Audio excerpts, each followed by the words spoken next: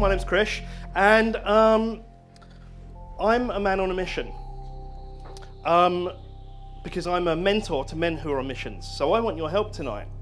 I want you to help me track down a really rare species. Instinct? No. No heckling. A really rare species that doesn't show up very often. It's kind of one of those rare things that you look out for.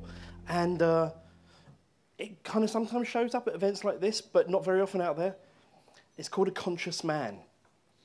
Anyone out there ever seen one of those? Thank God for that. Thank God for that. Now, I kind of got onto this subject because I met a remarkable young woman about 9 months ago. A young woman called Esther, who is 18 years old, and she's one of those remarkable 18-year-olds. Really conscious for her age, really wonderful, intuitive, big-hearted, really outstanding. She was telling me about her relationship with her father, who is a homeopath. He does meditation, he teaches meditation. And so, you know, one of those people you'd think would be an enlightened man or a conscious man. And she was telling me that her mum and dad were split up when she was very young, and in the 10 years prior to that, or 10 years post that, she would go and spend time with her dad and his new wife. And her dad and his new wife lived in a 4-bedroom house. There was the two of them, the lady's 2 sons, and her. So you think 4 bedrooms, 4 people. But somehow Esther never had a bedroom. So after a few years, said lady's sons left home. One went to university. She said to her dad, "Can I use the university son's room while he's away? And when he comes back, of course, I'll vacate it, but can I have that?" The answer was whatever she says, and the answer was no, because it's his room. This was beginning to make my blood boil a little bit. Not so much at her, but more at kind of this is a father with his daughter. Then she told me the pièce de résistance, her 18th birthday. Her dad wanted to meet up with her for her birthday. Brought a gift. This gift was a matchbox with a stone wrapped in a leaf. And what he went on to say was that she was so advanced that he knew that she wouldn't want the trappings of like material goods. So he wanted to give her a gift from nature.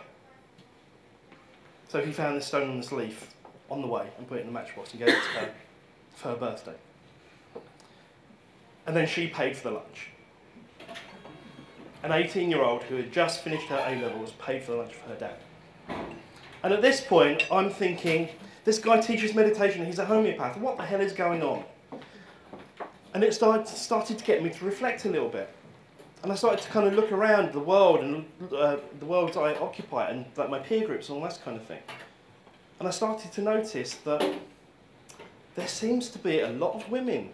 I mean, if you look around now, men, if you can stand up, please. So, yeah, without knocking Kimberly's body. So we actually have a reasonable, probably what, 30% of men here? This is not typical. Okay, you can sit down now. If you're like, it's a perfect ratio, right? If you're straight. Straight and single, yeah. Absolutely. Which you're not. Yeah, true. So the thing is, yeah, absolutely. Anybody who's interested, check them out later. Young, free, single, desirable, all that kind of stuff. So I started to look around and I went to this workshop kind of 2 weeks ago with Shay at Sonia Choquette workshop. 300 people in the room. You know, she's an amazing teacher. She attracts like great people. There were less than 20 men in the room. And I would put money on the fact that half of those men there were gay. I would put money on that. Dan Etzer and I run the Brighton Centre of Spirituality. We have about 500 members, 85% women. And I'm sure this isn't anything that any of you ladies can relate to in here. A lot of my female friends are somewhere between 35 and 50. Beautiful, amazing women. Conscious, inspiring. Looking for that partner who can match their energy. Do you think they can find them anywhere? No. So this kind of, it's kind of getting me to this point of where are these men? Where are these guys? Some of them are in here, it's great, and I'm not necessarily holding myself up as an example of one of them, just to be really clear. But the thing is, what's stopping these guys from being out here? What's making it a female thing? And for me, it comes back to one thing. And that is, in this society, we live in a society where it's not okay. When you think about what brings women to this, it's your heart. It's that heart energy, your heart leads you. And I'm an intuitive as well, just like Jolie, and we'll tell you that the heart is the seat of the spirit in the body. It's the seat of the animating life force in the body. But we live in a society where, you know, from a very young age, how many of us have heard young boys being told, be a man, be a big boy, grow up, boys don't cry. So there's this wound that happens straight away, that it's not okay for boys to kind of be in touch with their heart. Then time goes on, doesn't it? And, you know, we get to those teenage years. And it's no coincidence that the segment of society we label as the most problematic and the most troublesome are those 16 to 24-year-old men. 16 to 24-year-olds. Now, we know that boys tend to act out, but what they're craving is connection, what they're craving is that closeness with friends. But it's not okay. As soon as you get to that age, it's not okay. So they act out. And that's where the siders come in. They either act out homicidally or suicidally. And it's no coincidence that that segment has the highest rate of suicide of any segment through society. And the problem is, guys, we exist in a society where there are no rites of passage. There's nothing that says it's okay for you to transition from being a boy to an adolescent to a man. And where's the role modelling? I don't know. I see one of two types of guys. The one I outlined earlier, which is what I call the spineless wimps. They're the ones who, Marianne Williamson says that men have come here to do a major in masculine and a minor in feminine, and vice versa. So the spineless wimps are the ones who have fallen flatly into their feminine. Anyone ever seen any of those? Yeah, and to be perfectly fair, let's get real here, it kind of has that kind of factor, doesn't it? It's not particularly attractive. It's not attractive. Especially for women. You want guys who are on it. But then we have that thing of the guys who are the alphas. What I call the knuckle draggers. You know, because they're dragging their knuckles along the floor. Because they haven't kind of gone beyond Neanderthalism. And they're the ones who are, you know, pounding their chest. You know, me win, you lose. And it comes out of an old paradigm. It comes out of that paradigm of dog eat dog. We have to compete because there isn't enough to go around. We compete, I conquer. And there seems to be this real hole in the middle. Now I'm hoping that some of the guys I'm seeing here fill that place in the middle, but there aren't a lot of us, which I think some of the ladies will attest to in here, correct? So we need to kind of get onto this thing. So what is it? Well, the reason why you ladies tend to get it much earlier than us guys is because you have this amazing ability to process parallelly. You can access your head and your heart at the same time. You have this ability to feel and think at the same time. Us grots, you know, the men, we're either in our head or in our heart. You know, it's head or heart. So if you imagine that at a very young age, we're in our hearts, and a man, when they're in the heart, is wide open. It's a beautiful sight to see. They're wide open, open-hearted, but then we teach them that it's not okay to be in your heart. So where do they go? Head. So when you meet someone, when you meet a guy, ladies, when you meet a guy, and you know they're first into you, and they're totally into you, and you kind of think, oh, this is great, but I want a bit more of that drive. And at some point, they're kind of totally into it, and then they get scared because they're scared that someone's going to trample on their heart. So where do they go? Head. So what we have is this phenomenon of, oh, I'm in my heart, then I jump to my head, and I'm in my heart, then I jump to my head, heart, head, hot, cold, hot, cold, hot, cold. Ever come across blowing hot and cold? Yeah? So what we need to do is we need to kind of help these guys be able to access both at the same time. Shay used the term inspiring or empowering. The term I prefer to use is true-hearted man. And what we're trying to get to, if you want to know the hallmarks of a conscious man, number one, they're in touch with their heart. They can feel. And they're at choice when they're in their heart. Most men, and we are behind the times, behind you ladies, we don't get it as fast as you do.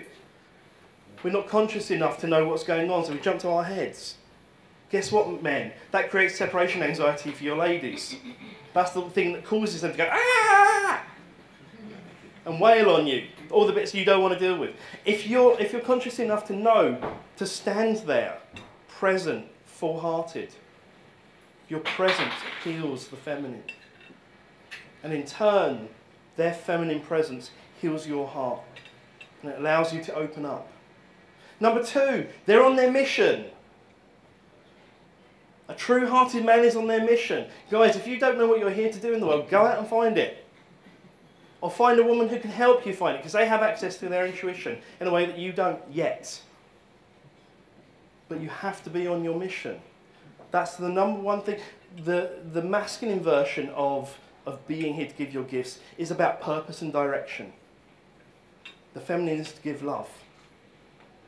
So that's not to say that all women are just about love and men are just about purpose and direction. We all have our little mix of what masculine and feminine is.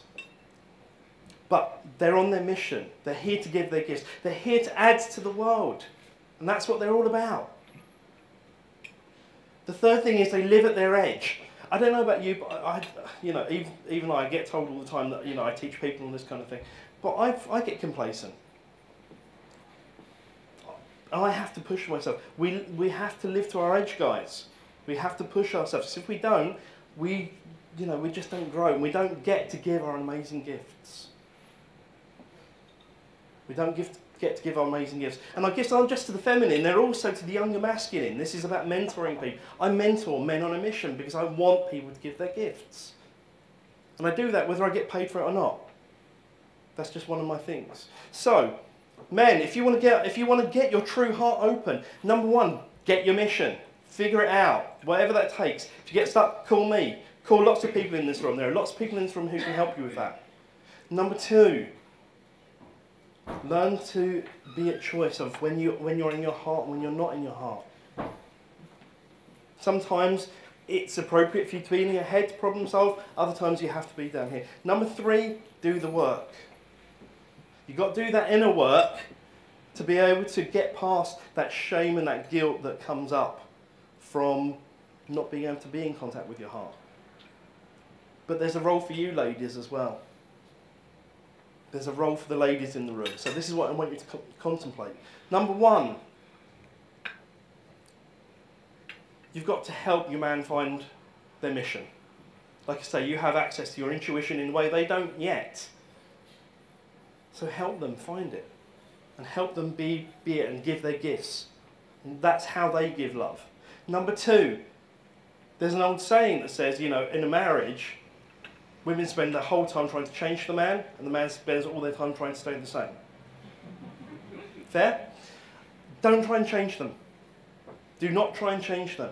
Help them to grow, help them to get past their blocks, help them to be all that they can be by loving them and helping them, challenging them, but not trying to change them to be what you want them to be. Because if they do, then they go into that feminine thing. Guess what? It's back to again. And number 3, and here's the most challenging one. And I say this not just from the point of view of women and men, but masculine and feminine. This is the most challenging one. If you're working with a masculine, accept that the relationship is only ever going to come second. Because for the masculine, which is driven to be out there, to build, to create, to be of service, their number 1 thing is their mission. And frankly, it's the bit that we're all attracted to with the masculine. So, if the relationship comes number 1, we get to again, and that's not where we want to be, is it? So, I believe these men are out there. I believe they're all out there, and they're just needing to open their hearts. So ladies, you have a role. Men who are in feminine, you have a role. However you want to put it, the feminine has a role. For us to have a truly conscious world, shifting out of this patriarchy we're in at the moment to something that is much more guided by the divine or conscious feminine, we have to have a conscious masculine to hold it. The masculine builds a container for love, the feminine fills it. So, my challenge to you is, can you help me find them? Thank you. Thank you.